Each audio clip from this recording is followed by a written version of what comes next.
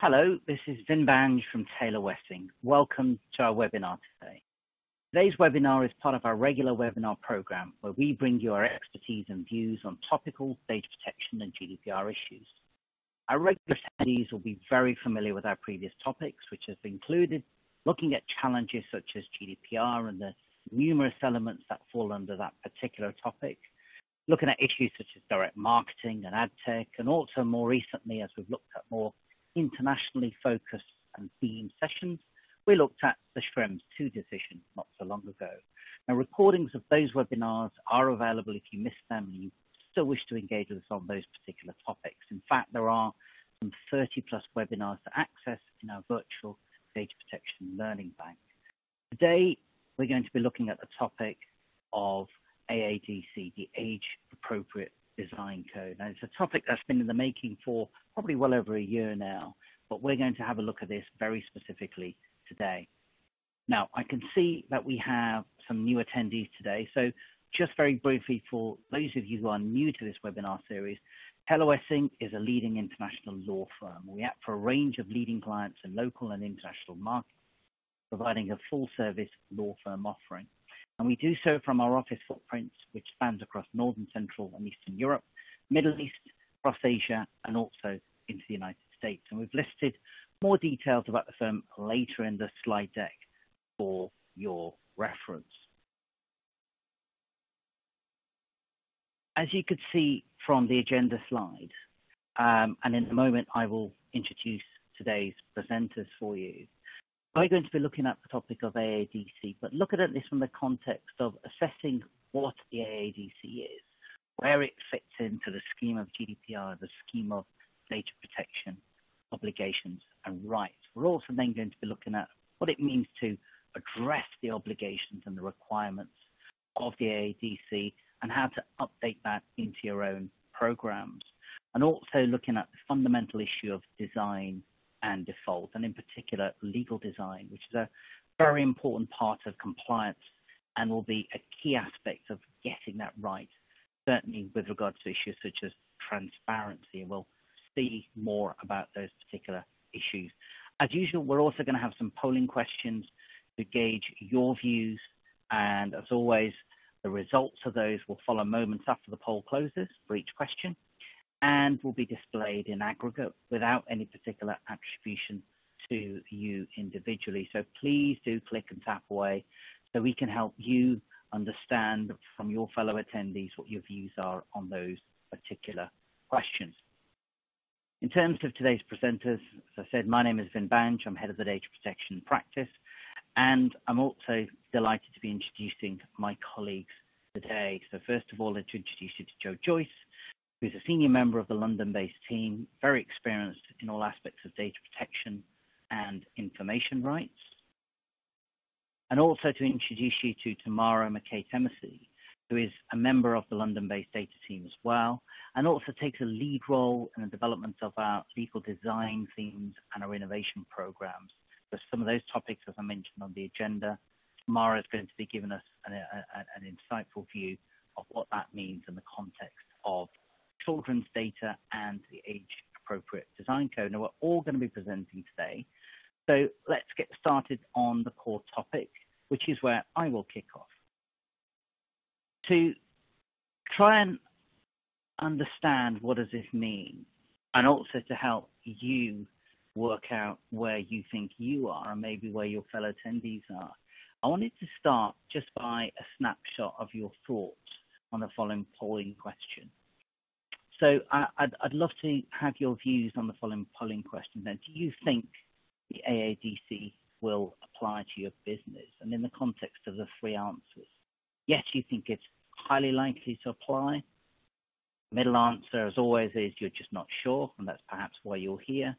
Or you think there's a low chance that it applies, but you are here, and that's perhaps because you're just keen to know more about the topic and validate whether or not there really is a low chance that it applies. So be very interested to see your thoughts on that in terms of whether it's highly likely to apply, not sure, or you think there's a low chance of it applying. And interesting, so some of you are obviously here because you think there is a very high chance, and 70% of you think it's highly likely to apply. Not too much difference between the other two categories. Some of you not sure, and that's some 12.5%, and just a nudge more at 15 believe that there is a low chance, that you want to understand more. So it's 30% of you that fall into the other category. So let's see what we can do to help you understand how this will apply to you, also help you understand more if you're not sure, and also just help you understand more about this if you fall into the low chance category, but actually you're here to try and validate that and understand that a little bit further. And in addition to this webinar, we also have quite a bit of content that we have produced, some articles, some thought leadership, and we've been building on that for the last year or so as the AADC code has been building in itself. So that's available on the Taylor Wessing Global Data Hub, so feel free to access that at your own convenience. And towards the end of the slides, you'll see more references to where you can access that. That's on the Global Data Hub. So where does this sit?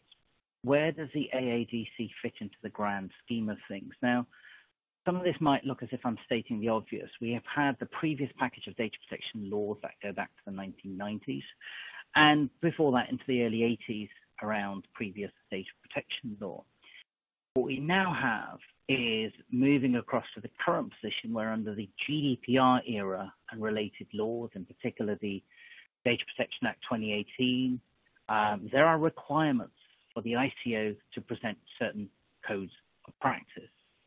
One of those is on data sharing, and we've looked at that topic already in a previous session.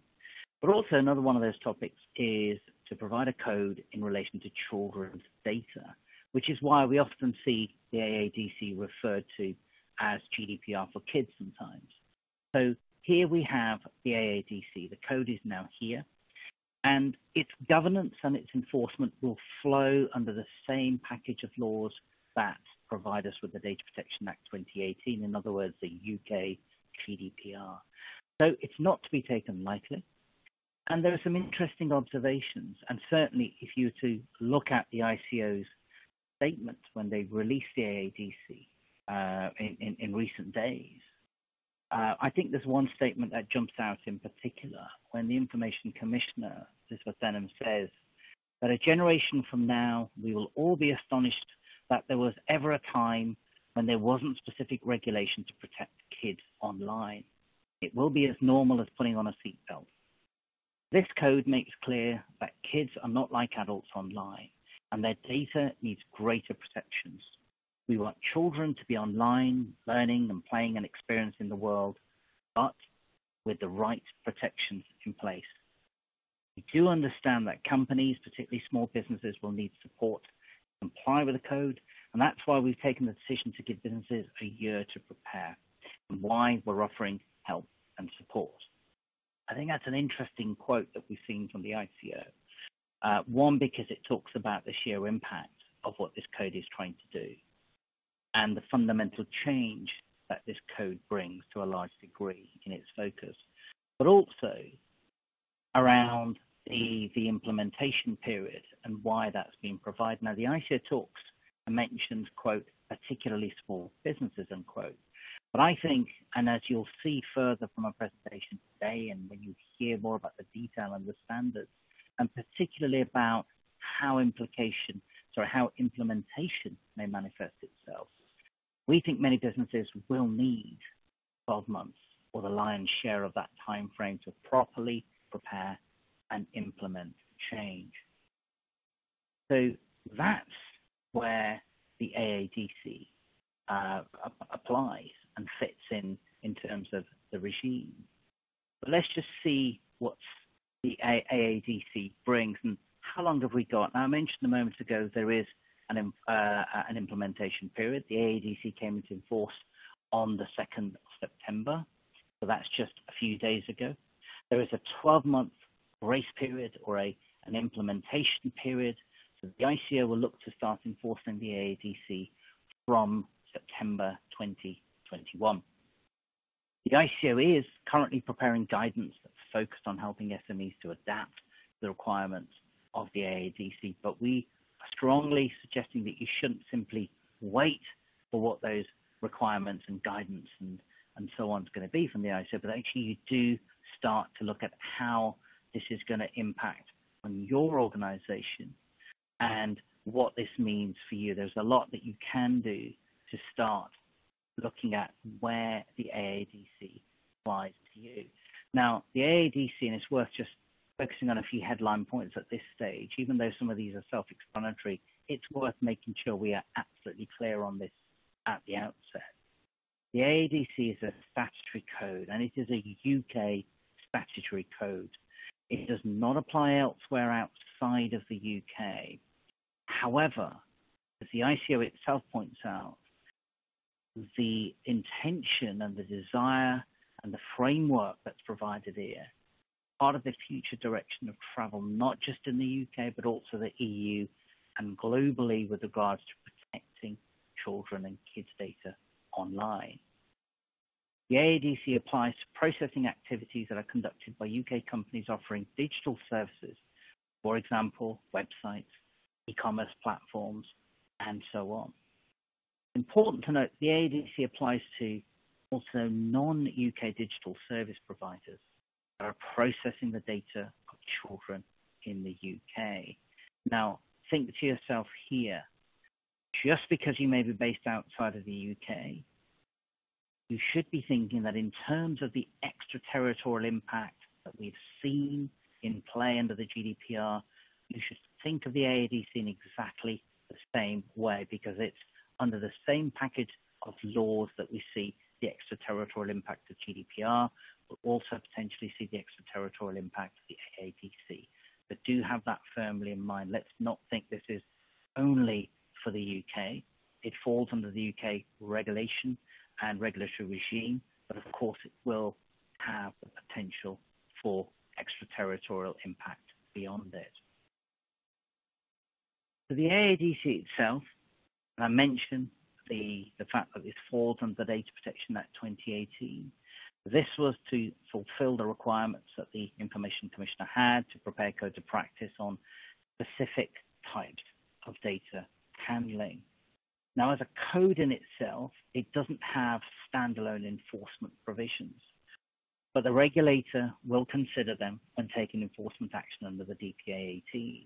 Now, whilst the courts are generally bound by guidance, even from a regulator, it should be assumed that this is akin to an extension of the GDPR.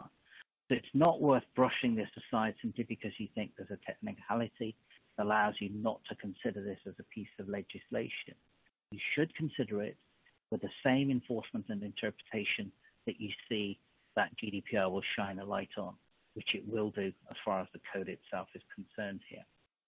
The AADC sets out 15 standards for digital services which are likely to be accessed by children. That's really important. So we're going to focus on that particular distinction in a moment as well. So anyone under the age of 18 counts as a child for the purposes of the AADC. So this is not by any means just for very young children or for very, very young children or a specific age group.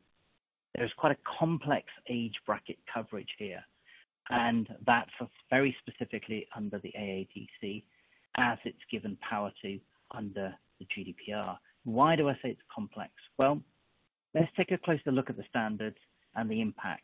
And to do that, I will hand over to Joyce to walk us through that from the next slide. Over to you, Jo. Thank you, Vin. Hello, everybody. So as Vin says, I'm going to quickly, because as clients of ours who've been trained on this by me know, I could spend several days talking about the 15 standards of data protection principles applying here.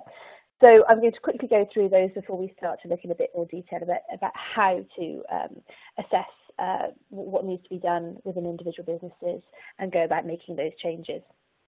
So the first of our 15 standards, and really the most important one, is that the actions that you take with the personal data of children have to always be in the best interest of the child. That's the overarching principle that applies, and kind of the other 14 standards really flow from that. It sounds a little obvious, of course we act in the best interest of the child, but actually when we're talking about businesses, we don't generally act to the detriment of our customers or our consumers, but we're not always necessarily thinking about what's actually best for them. We're looking for something that is normally a sort of mutually beneficial arrangement, but when we're talking about the information of children, we have to take an extra step and actually think about are we actually acting in their interest. The second of our 15 principles is the standards rather, is the importance of undertaking data protection impact assessments. Many of you will be very familiar with the DPIA process. These need to be reflecting child-specific issues from now on. And in fact, the ICO has already produced quite a useful DPIA template, which can help you to start thinking about how to make those assessments on child-specific issues. There has to be an age-appropriate application of how we use data. This means that there really needs to be a risk-based approach to identifying the age of children. In some circumstances, it's going to be important to work out quite precisely the age brackets of users. In other, sometimes it will be inappropriate to gather additional personal data in order to more closely work out the ages of users. So it's a delicate balance to strike, and there's a lot of work to be done there for some people. Transparency is always a core GDPR sort of fundamental value, and it sits as our fourth standard here. The sort of takeaways from this are always going to be that clear language and, in many cases, more visual techniques are essential to help children understand privacy. Even very young children have a right to be informed about how their information will be used. Sometimes it will be important to flag up the use of data to parents, but actually in many cases it's the children themselves to make some determination as to how their information is used and what level of monitoring they're comfortable with. So there are some thorny issues there, and Tamara will, when talking about legal design a bit later, weigh in on some of the techniques and opportunities presented by legal design methods to help with that.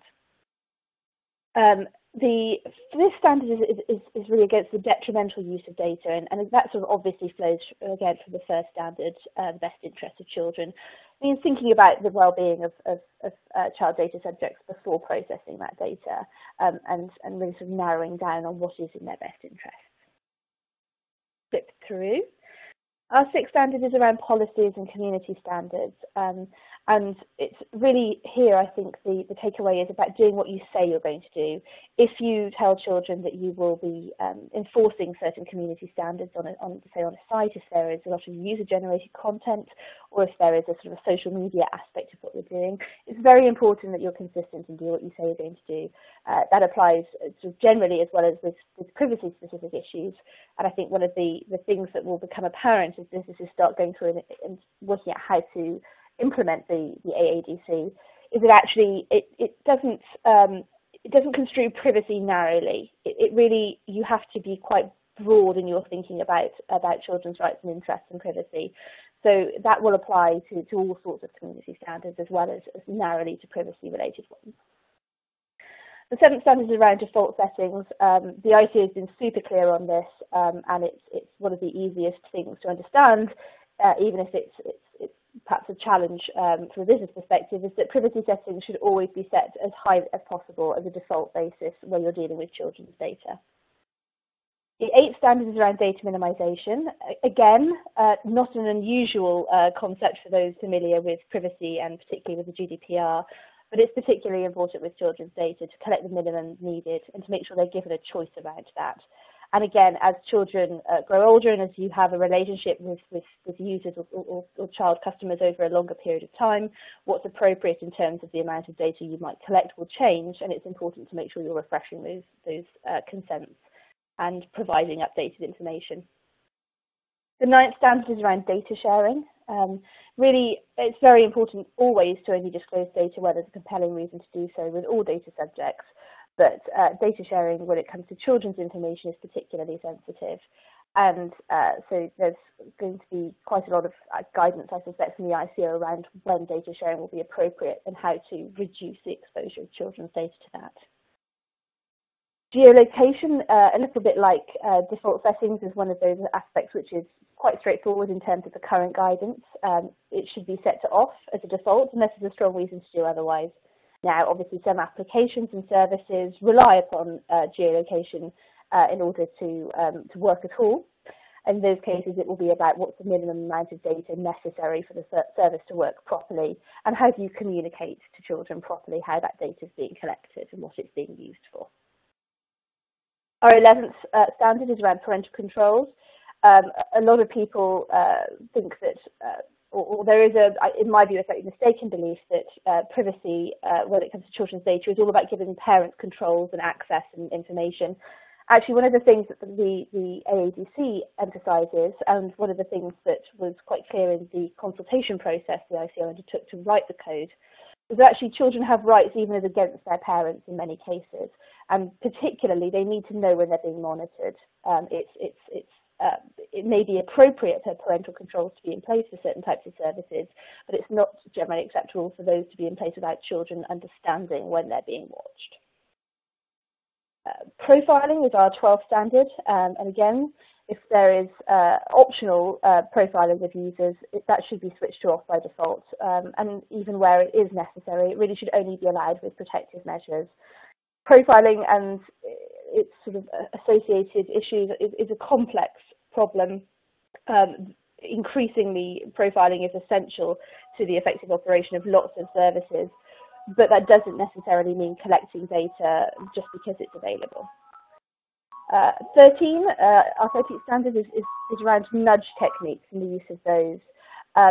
It's an interesting area, and one I think which was the most controversial when it came to the consultation for the code, because the ICO made it quite clear that they were looking both at nudge techniques from the perspective of privacy and encouraging users to provide more data that is strictly necessary, but also they focused on things like screen breaks and the amount of screen time that children would be having, which is arguably outside of the core remit of what they're there to do. But they do view these things as being interrelated, and therefore it's important that we're not using nudge techniques to weaken privacy protection. But it might be acceptable to introduce them to encourage children to revisit their privacy settings and perhaps to default them back to higher settings. Our 14th standard is around connected toys and devices.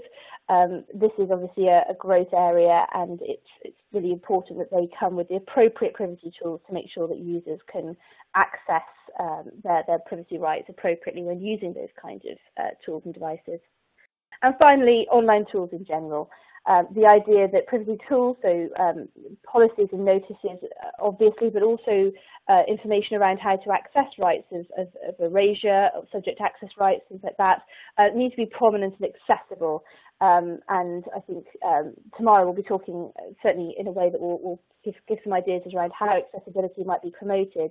It's also important to note that there are other requirements around accessibility. We have the European Accessibility Act, European Directive coming into force in those countries that are still member states in a few years' time, which will deal with accessibility in a broader sense. So there are lots of different overlapping requirements around digital accessibility as well as the code.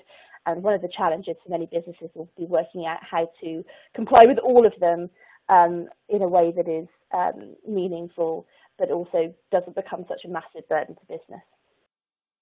So moving forward and talking a little bit about how to actually assess the business and update what needs to be done. A quick reminder that the same categories of personal data will apply here. There's nothing new about or different about children's personal data. Information relating to an identified or identifiable individual is personal data, and that means directly or indirectly. So you may not have somebody's name, you may have child users of a service whose names you don't have, but they have a user profile which directly relates to them. Information about their use of that service will be their personal data. And of course, the same standards apply in terms of special category data, so that extra sensitive data. And that will be information about health, sexuality, sexual behaviour, political views, religious affiliations, ethnic origin. Trade union membership is unlikely for children, I will concede that point, but also biometrics. And obviously, a list like that, you think, well, why would we be collecting that information relating to children? But actually, if you're, say, for example, operating a service where it's possible to generate user-generated content, you're encouraging people to share information online. Actually, people quite often share information that falls into those categories. It may not be particularly sensational or obvious. It may not feel particularly sensitive when you read it, but nonetheless, it falls into one of those categories. It needs to be treated with extra care. So the big question, how will you know which services the AADC is going to apply to? Well, if you offer an online or connected service that children are likely to access, then you're going to fall under the yoke of the AADC. Now, that doesn't mean a service that's designed for children or even designed with them in mind. And I think one of the most important things to consider here is that we're talking about individuals who are under the age of 18. Now, actually, quite a lot of 16 and 17-year-olds will be looking at all sorts of websites that you would think of as being traditionally targeting adults, but that don't have sort of age gating or age restrictions on them. News websites, social media websites, e-commerce and retail websites, certainly. There is actually the difference between what a 17-year-old might want to look at and what a 22-year-old might want to look at is not so clear-cut and distinct. So you need to consider whether your service is likely to appeal to under 18s due to the subject matter or what it is you offer. And that might be because the service has a universal appeal, so anyone might want to be looking at it. You also might have some demographic evidence about your users. So if you know that a notable proportion of your users are teenagers, say 20% of them, then you're going to have to really consider that the code probably does apply to you. Obviously, in some cases, if you are producing content that is specifically with children in mind, then you're going to know that the code applies. But for those businesses, actually, I think it's often the case that they have less work to do in some respects because you've already been thinking about children and how they navigate your service and how to make it appeal to them. So in many respects, it might be slightly easier to get into their mindset from a privacy perspective there.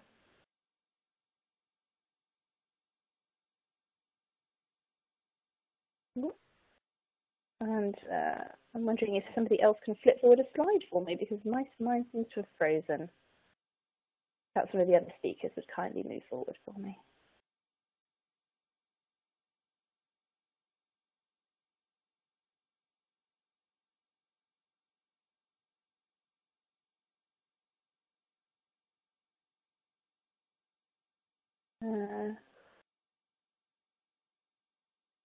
Apologies, everyone. Very slight technical hitch whilst I work out what's going on there.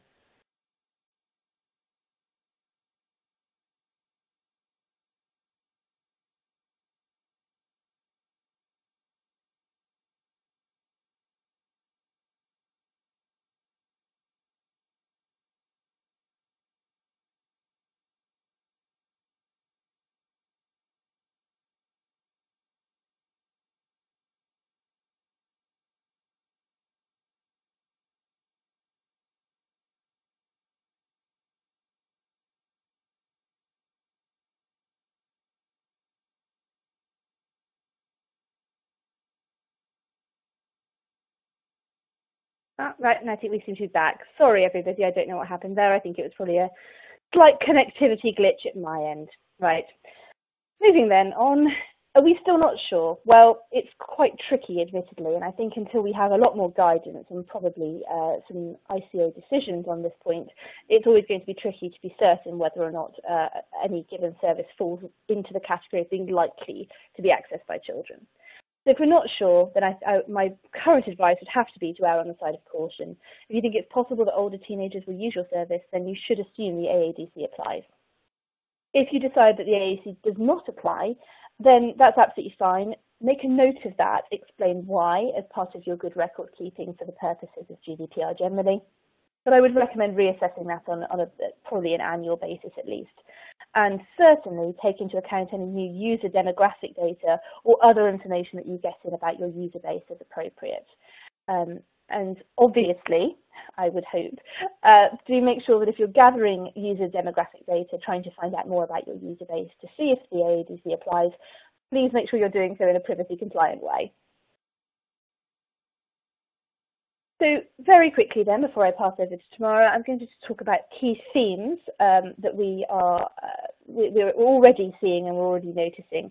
The ICO have pointed out some very specific points, which are, I think, probably the easiest to appreciate within the code, those issues around setting privacy to default stages, making sure it's always set as high as possible, and avoiding those sticky and nudge techniques to try not to do anything to encourage children to share data any more than is necessary with either you or third parties. The ICO has identified different stages of development, which have been mentioned briefly. And depending on which age bracket you think your users will fall into, there are different needs and expectations for them, depending on which developmental stage they fall into. Some require much more parental involvement or approval. Some won't need that, but will need a lot more explanation. One of the things that we always say around privacy notices written for children is that really, unless you have a very complex business in which very confusing data flows are moving around, if it's any form of consumer business or anything sort of customer focusing, then really all of your privacy information should be written in such a way that a relatively intelligent 14-year-old can understand it. And it's certainly going to be important in the future that older children can understand privacy notices and settings without having to ask an adult.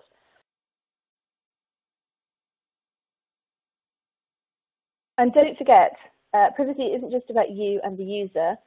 And I mentioned this a little earlier, and I'm going to repeat it again, because I think there is a risk for some organisations that they rush to push parental involvement as a way of reducing their risk under the code. And actually, they may find out that that backfires, because children are entitled to privacy in general, not just from you and from other service users, but also potentially from parents as well. Parental involvement and support can obviously be very important, particularly for younger children, but it's really important to remember that children need to be able to access online services to access certain types of information without their parents knowing. In some cases, this might be crucial for children who have concerns around identity, sexuality, or who are experiencing abuse in the home, and where there are forums in which information can be shared, particularly on social media type platforms, but think about this quite broadly. It's important that children understand if there's a risk that they're going to be monitored by someone. So it's important to think carefully about parental safeguards and when they're appropriate, and make sure that children know if they're being monitored or recorded. So with that, we're going to talk finally, as we move towards the end of this, into how actually to prepare, and some of those points around design and default that Vin mentioned earlier. At the first stage, of course, it's important to actually assess what's going on and work out whether the code applies and to what extent. We do recommend considering each of the 15 standards in turn, just to see how the service measures up. Obviously, in some cases, it's going to be important to undertake a data privacy impact assessment as part of that process. You may already have DPIAs in place for services that can be updated or refreshed, but do take a look at the ICO's guidance on this point and how those assessments can focus on the interests of children. And don't forget to work through the user journey to see every angle. This is something that Tamara talks about at length when she talks about legal design, and with good reason, because unless you actually put yourself in the mindset of the user, how they're going to react and behave around privacy prompts and defaults is hard to determine. So test it from a privacy perspective with real children, if you can manage that. Obviously, that's not always easy to do, but the more sort of real testing you can get from those in kind of the appropriate age groups of your user base, the better. At that point, then, it's going to be important to address those areas where you think there's some work to be done, and to put a plan into place to address them. And of course, we only have 12 months to go, so what's going to be key is prioritising.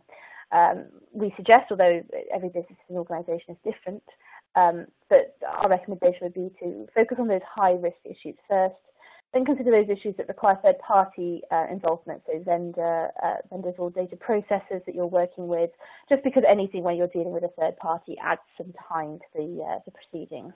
And then finally, to think about those public-facing issues as well, and try and make sure that privacy notices, settings, the things that are going to be apparent to users are dealt with and prepared well in advance of that 12-month period running out next September. And then finally, when you have worked out which standards are going to apply, it's really important then to build privacy into the product service planning and development process. So as and when changes are being made, to existing services, or as you're planning something new, make sure that we're putting privacy and child privacy at the heart of it from the beginning, because reverse engineering privacy in is always difficult and it doesn't work as well.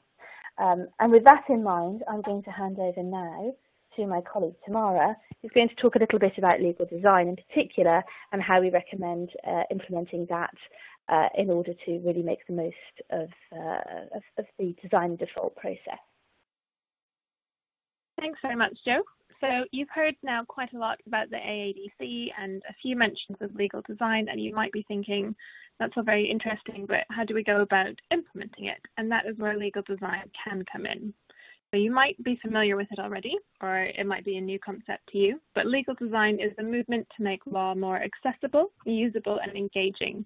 So its building blocks are really technical expertise, plain language, and functional visuals.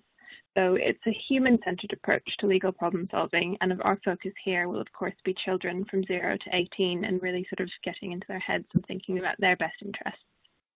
It's about improving their experience by applying design thinking principles to our legal drafting and to our compliance with the code. So you might be thinking maybe it's just about making things like privacy policies or agreements prettier, but it's not so much about the aesthetics, it's about the functionality and effectiveness of getting this information across to children. It's also potentially a great opportunity to keep legal compliance aligned with your brand. So to give you a brief practical idea about what this might look like, it could look like headings to facilitate skimming. It might be things like themed color coding to signal different parts of a document, or multi-column layouts with different levels of explanations, or even comic contracts.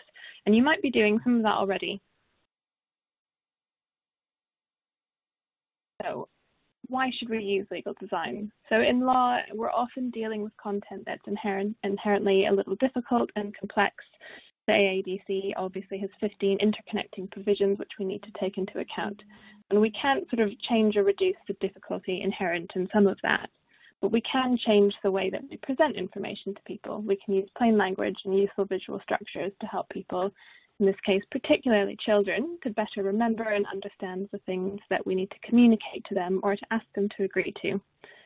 So legal design can help avoid misunderstandings and maybe disputes. It can help you to demonstrate compliance, in particular with consumer and privacy requirements like the AADC. And in fact, the GDPR suggests providing privacy information in combination with standardized machine-readable icons in order to give an easily visible, intelligible, meaningful overview of the processing. You might also be wondering if this is actually useful in practice, and it is. There is a growing body of qualitative and quantitative research evaluating its benefits. So as some brief examples, a series of small studies conducted by the Behavioural Insights team under DBEIS in the UK showed that if you add a summary, for example, of key terms with icons to a web page, it increased people's understanding by 34%. Adding a just-in-time explanation of how a website used customers' data increased understanding of the privacy policy by 9%. For example, they start using a new feature, you have a little supplement that reminds them of exactly what's happening, they can link through to the full policy, that helps people know what's going on. You might also think about using comics, illustrations, or speech bubbles, and researchers said that that can increase understanding by about 24%. So even telling people just how long it might take to read something can actually double opening rates. For example, if you want someone to actually read your privacy policy, which I'm sure we all do, all of these things can help get that information across. So how can we apply this to the AADC in practice? First, as Jo mentioned, we always think about our users first. And here we're going to think about, are they really young children? Are they teenagers? Is it a range of different sort of age ranges? What is their parents' involvement likely to be? What is their media literacy level likely to be? Maybe what potential harms or risks are we trying to avoid? And we can use all of those answers to those questions to help really drive your approach to compliance with the AADC. And you might also consider if you can run any workshops to co-design or test designs with children, and Jo mentioned this as well. Wherever possible, it is great to get feedback directly from the people that we're trying to provide information to. So as an example, in practice, you might apply this to privacy notices, which this is an obvious example. For example, once you know the age ranges of the children using your service, you might decide, we think we need 2 versions of our privacy policy, one for young children and one for parents. You can also make sure you use clear, simple language and build on existing design features and icons. they'll be familiar with already. So there's no point reinventing the wheel. There are some icons we all know and recognize. That's great. We can use them, and hopefully it'll be easier for people to navigate that information. You can also consider incorporating things like the Web Content Accessibility Guidelines, or think about including audio, visual, or hard copy alternatives which take into account different children's access needs. So again, if we think about who's likely to be using the service, how might they want to access this information, that can help us think, oh, actually, maybe we're going to also do a supplementary video that explains our privacy policy, or at least sort of highlights from it. You might even provide something like a one-page comic that explains key points to kids. You might also consider something like a privacy settings center. So a 2016 study by Stanford University showed that people are much more likely to engage with a dashboard of choices and policy terms rather than just a privacy policy document. So you might consider something like a child privacy center, which includes maybe visuals like sliders to show different settings, perhaps diagrams of who data is shared with or who can access data, and it can help children understand the information in a way they might not if it's a wall of text. You could also include things like visual tags to indicate if things like location tracking or parental monitoring are on or off.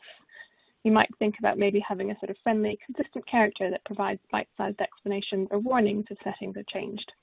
So there's a lot of different options, and this kind of just scratches the surface, but ultimately legal design can be a really valuable part of your compliance toolbox when preparing for the AADC. And I will now hand you back over to Vin.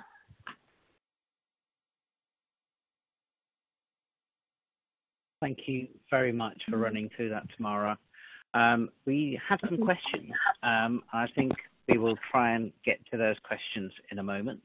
But before I do that, having walked you through how the AADC fits into the scheme of data protection law and GDPR, and having walked through the standards and how you'll need to look to address AADC, and giving a further flavor of that through Tamara's slides on legal design in particular, we thought we'd just test again how you think this is going to impact on your business. So the first question I'd just like to pose to you by way of polling is, can your business achieve compliance within 12 months? And I talked at the beginning about the ICO's desire to make sure it allowed time for businesses to comply. So I'd love to know your views. Yes, you think it's achievable, but you will need a clear program of change, or perhaps at this stage you're still unsure of that. Hopefully you've been clicking away, and yes, okay.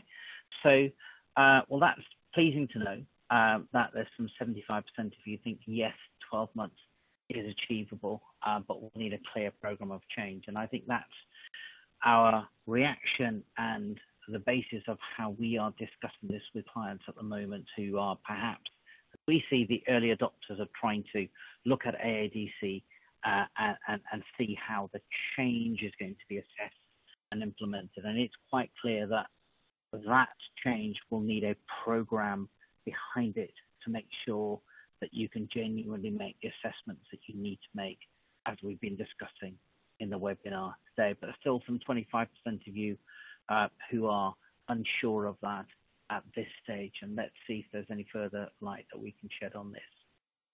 I think another part of it that we often see, and it's not just about age-appropriate design code, but about any program of change, is to make sure your key stakeholders are fully aware of what the change is. And so the question here that I'd like to poll is, are your key stakeholders in your business already aware of the code? So yes, if they've been fully engaged already, and we know some of you have been, we've worked with some of you already on how you've been taking part in the consultation stages, etc. Or the middle answer, if you're partially aware, or stakeholders are partially aware, but perhaps more engagement and awareness is required. Or C, if we were to have it expressed that way, the third option, if you're not sure. So let's see how that looks. Okay, so interesting to see that just shy of 20%, so 18.8% there. So yes, they have been fully engaged, and that's good to know at that stage. It's a healthy, albeit smaller proportion. But there's still some nearly 70% where there is more engagement and awareness that is required. And for the C option, not so sure, 12.5%. So I imagine you'll be going back with your stakeholder engagement hat on and seeing how you could provide more awareness to your key stakeholders, and hopefully this webinar has helped you in that process. We polled at the beginning around, do you think the AADC will apply to your business? And we wanted to just gauge your views on that again and see what this little experiment yields. Does it show that the results change, or does it show that with what we presented to you, and hopefully we've done a good job of doing that, but has that helped you understand or understand differently as to how or whether the AADC will apply to your business?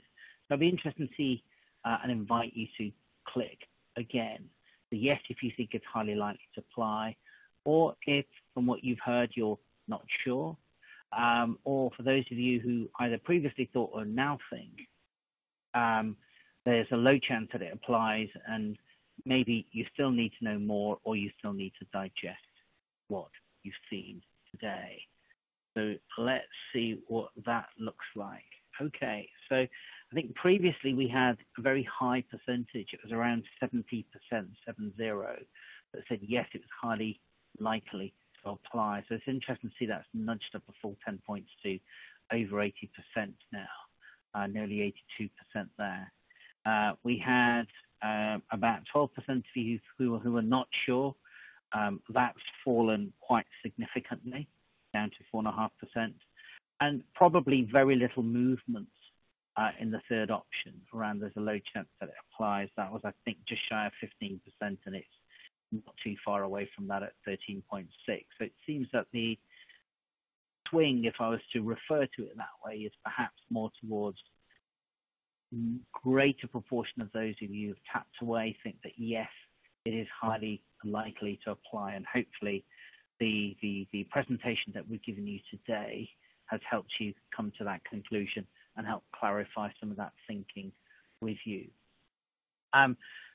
Just to mention, and we have had some questions, so in a moment I'll just hand over to Jo and see if she's looked at some of those questions and whether we can provide you with any initial thoughts on those.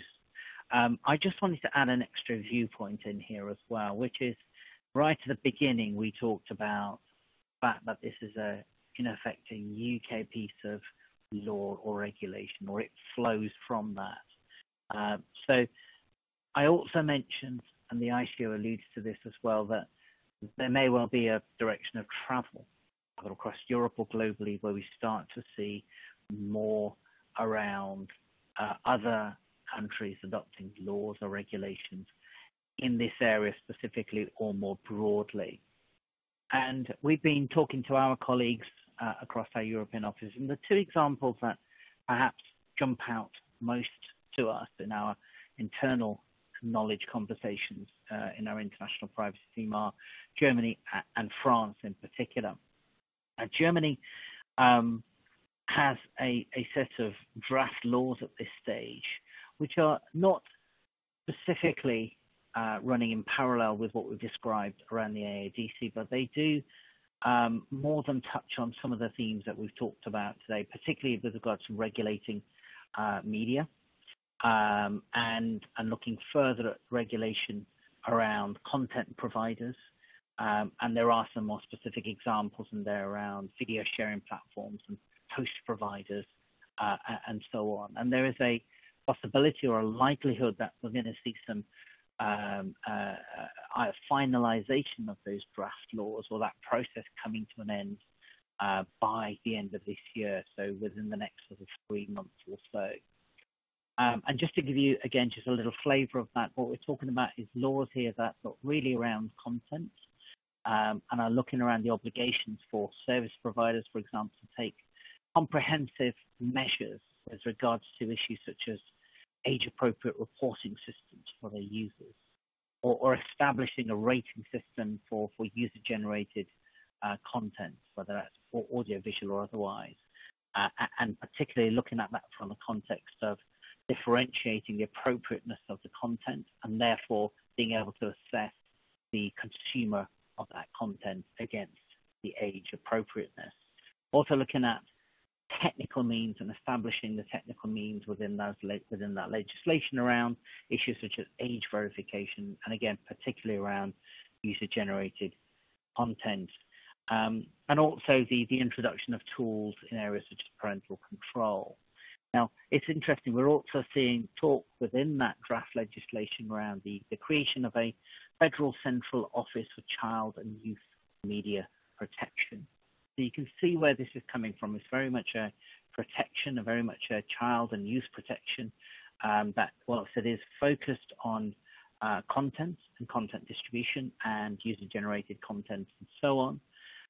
It's quite clear that many of those themes will touch along the aspects of AADC that we've been talking about today. So it's not quite GDPR, it's not quite AADC, but there is a heavy influence of age-appropriate content relating to media consumption. That was Germany. In France, we are aware that the CNIL conducted a public consultation on the processing of children's personal data. And in that context, it was children aged 15 and under, and particularly in relation to web-based services or information society services. We haven't seen the output of that study yet. That hasn't been made public yet. The CNIL, we understand, is expected to publish those guidelines and recommendations that are likely to focus on issues such as the legal capacity of a minor in order to be able to access some of those internet-based services, and what that means in terms of their capacity to do so on their own or with a legal guardian's consent. So again, we're looking at this concept of age and age gating and capacity. Looking at the establishment of a system for checking the age of users and how consent would tie into that. So again, re-strengthening that issue around age verification. And also looking at how minors, as it's referred to under the French studies here, have rights or can exercise their rights over their data. So what we're seeing here is maybe more of a focus than we've seen from the German perspective and the German developments, and more focus on the French developments around the link between access to content, availability of services, use of those services online, and the age of a child, and verification and consent and rights over data, which is perhaps a much stronger association with what we've been talking about today. So as we see more movements across the EU and certainly outside of that, and as we see some of the countries engage with the issues of children's data and consumption of services, and we do expect to see more movements, we will make sure we update you. Before we wrap up, and before I wrap up, I'm just going to see if, Joe, you've managed to see if there are any questions and whether or not we have any views on some of those questions. Thank you very much, Vin. We do have some questions. We have some excellent questions. And I'm going to, if you'll forgive me, go through them quite quickly, just so that everyone who's asked a question has at least some steer or direction. But there may be some further issues that you want to know about. And I think I'm right in saying, Vin, that we can encourage people to drop us a line if they want to know more. Is that fair? Absolutely. Excellent. Okay, well, I shall quickly power through then, and obviously if you and Tamara have anything to add to my wafflings, then please jump in. So first of all, Lynn McIntosh has asked if we anticipate a problem with the UK defining children as 13 or younger for the purposes of the GDPR, but at 18 in relation to the AEDC. I think what that the issue that throws up for me is it's not so much a problem in terms of definition or as a legal problem. It is a slightly confusing issue though, because I think the slight risk you run there is that individuals who are familiar with the GDPR and know that the age for digital consent to information society services, so the ability of children to consent to engage in certain online activities, set at 13 in the UK, which is actually a derogation from the GDPR, which sets it at 16 as standard, but permits member states to go as low as 13. We know, for example, in France it's set at 15. So individuals who know that that's what the GDPR says might find it somewhat confusing that this new code says that we need to start giving special consideration to users under 18. I think the important thing here is to just put yourself in the mindset that actually the AADC isn't about consenting to receive those services.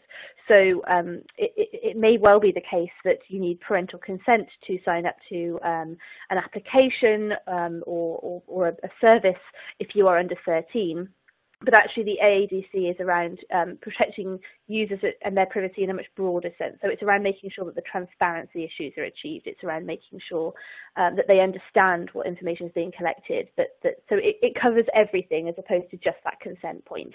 So I don't think it's a difficulty as such, but it certainly is a slight communications issue that the ICO is working very hard to address, and obviously so are we at the moment. Yvonne Buswell has asked around cookies, a question about cookies. As a financial services provider, the website is not designed for children to use, but some children might be looking up how to use an account, not knowing the range of age of users, but assuming that they have consent to the ability to consent to cookies. And are there any recommendations? I think it's one of those interesting areas, and actually financial services is an area where I think very little work has probably been done historically into thinking about children's data. Some providers may have specific microsites for their child users, for children opening bank accounts. But actually, I suspect that there's an increasing proportion of teenagers with bank accounts who are interested in having apps to track their spending and engaging in kind of financial services, at sort of a younger age, which is, broadly speaking, probably a good thing and to be encouraged. But it is going to be important that some work is done in there to make sure that actually they can understand what it is they're looking for. When it comes to just browsing sites and looking at cookies, well, there's not much to worry about there, and that's not really going to be, it does fall within the AADC, and obviously it is important that privacy notices are clear and understandable. I would probably go back to the point I made earlier, that where you aren't expecting very young users and where you're clearly not targeting them, nonetheless, where you're doing anything that's focused on consumers, it's a good idea to have privacy policies and cookie notices that could be read by a relatively bright teenager. I would go 14. I think if a clever 14-year-old can understand this, then it's pretty much good for anyone. And that would be my general guidance around cookie notices. They actually, so teenagers absolutely can consent to cookies being dropped, but they do need a clear and properly put notice so that they understand what's happening and they're clear on their rights. Sarah Arverson asked if we could direct everyone to some AADC resources that are geared to product and engineering teams specifically. I'm afraid not quite yet, Sarah, I fear, but I am hopeful that the ICO will produce some information that does think particularly around how those who are developing digital products and services should think about it. And I say that with some degree of comfort because there's been quite recent guidance put out around the use of artificial intelligence, which is very heavily focused on design teams as well as on legal teams. So I think there is a real push to sort of honour the commitment to privacy by design and default by making information available to those who are actually doing the designing. So nothing on that front from the regulator yet, but I expect there will be some good information, and we'll certainly be talking about all the new guidance that comes out with RE alerts and updates as and when it is. And I will chat to Vin, and maybe he will let us write a particular guidance note or an article for our Global Data Hub that addresses those points, because I think it's a very important issue, and it's crucial that people who aren't lawyers have the tools they need to put this into practice. Very quickly, and I know we're short on time, and Vin will shut me up if he has to, of course. But just moving on to a query from Guy Wheeler about the use of geolocation services. Some services, as in Guy's case, use geolocation in order to comply with local laws around data residency, or to supply legal terms in local languages. And how does that work with the new restrictions? That's a really good question. The code, the AADC is quite clear that it's not going to be the case that geolocation is banned or forbidden, or that for all services it should be switched off as a default. If there's a good reason that it's needed, then that's absolutely fine. If it's an issue of complying with specific legislation or to make sure that privacy notices are available in the right languages, then that's fine. But it's about setting the level of geolocation. So you may need to know which country somebody's in. You probably don't need to know what street they're in. So it's making sure that you've calibrated it correctly, and also that privacy notices are quite clear about what information is being collected as a default. And obviously, if you are dropping cookies in order to allow your geolocation to work, then that should be made really clear in the privacy notice up front. And then finally, I'm going to turn to a question we have from Natalie Griffiths. If an organisation specifically doesn't want to collect children's data or process it because the content is clearly aimed at adults, such as a campaigning organisation, are there any specific tips? Well, it's quite tricky absent actually putting sort of geo-blocking in and sort of quite complex age verification processes, which obviously require the collecting of extra personal data to make that work. When it comes to organisations which are, if you're operating just a website, well, if the subject matter is not likely to appeal to children, then your risk is reduced. If actually you're collecting, so say through online forms, you're collecting information about possible participants or people who might be interested in the organisation, then you can obviously state that it's not for children, and you're only looking for information of those users who are over the age of 18. There's a limit to how far you're expected to go to discourage children from participating. If obviously what you say in your terms doesn't match the nature of the site and the way in which it's designed, if it's clearly designed to appeal to young people, then simply saying we don't want your personal data probably isn't going to cut it. But actually, if there's no obvious appeal to teenagers or younger children from the site, then simply saying, look, please only provide your information if you're over 18, is in most cases going to be a perfectly adequate way of dealing with that issue. But if and when there is further guidance on that and any of these issues, we will absolutely be sharing it through our mailing updates. I think that is all the questions we have, which is good because I've gone on for precisely 1 minute longer than our intended run time. So I will pass back to Vin just to summarise and finish up, I think. Thank you very much, everyone. Thank you, Jo. I think the one point I just wanted to mention in summary, and this links to some of the questions and a theme in some of the questions and the answers you provided around age in particular. And I think there's a very interesting piece that the ICO has included within the guidance and the code, I beg your pardon, which is that information around the age and developmental stages of a child. And the reason I say that is because quite a lot of work was done when I was part of a body that put in a reasonable amount of consultation and work with the ICO over a decade ago around the link between the age of a child, the maturity of a child to understand what is happening with their data, and also how complex or simple the use and collection and purpose of that data is. And there is an interesting balance across all of those themes. And it's interesting because the ICO has retained a lot of that, albeit under the context of trying to understand the developmental ability of a child to understand what is happening with their data, and still having in mind the stage of development and maturity and the complexity of the data processing. And that links to so many points here, and whether it's trying to understand the application and how far and how extensive the AADC applies, and also the output, in other words, the change that you need to implement to address the level of complexity of data processing and use of that data, and against the bracket of age that the child that you know is using your site or services. So there's an interesting piece, and I would encourage you to look at it if you haven't done within the AADC itself. So we have run over by just a couple of minutes, but it's important that we captured your questions and answers. If you have more questions and answers, stay tuned.